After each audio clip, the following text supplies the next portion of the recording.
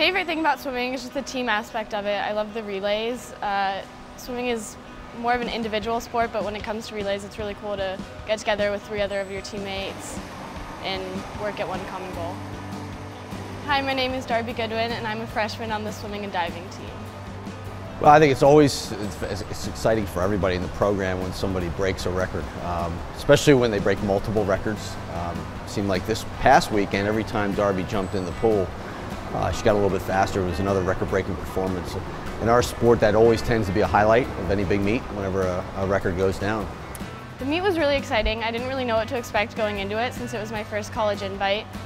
I just wanted to swim as fast as I could at this point in the season and maybe get a few best times, but I think I swam a lot faster than I was expecting, and I think the team in general swam a lot faster, so it puts us in a really good spot going into Big East in February.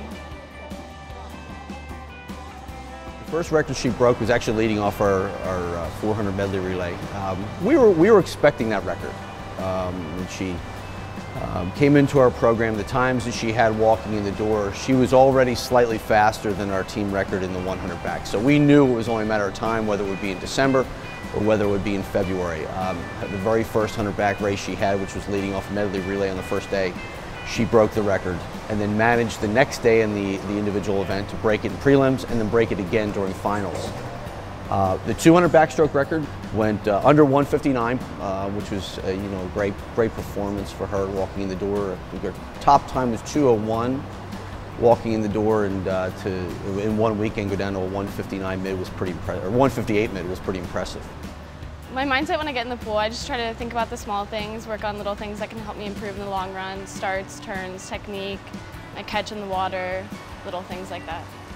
When you look at contributions in our program, there's really 2 ways an athlete can contribute. The first being obvious, what they do in the pool, the number of points that they score, impact on the record books, which obviously she's made immediate contributions walking in the door. Second big thing that we look for in terms of contribution is the impact on the overall culture of the program.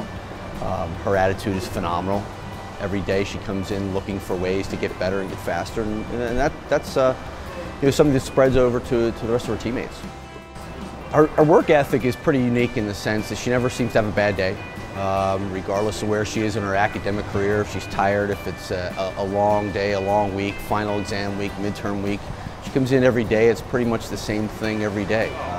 Every day is a good day with her. Every day she's right on her game. And, as I said, looking to improve and looking to get better in all the little fine details. I think that's where her real strength is attacking details.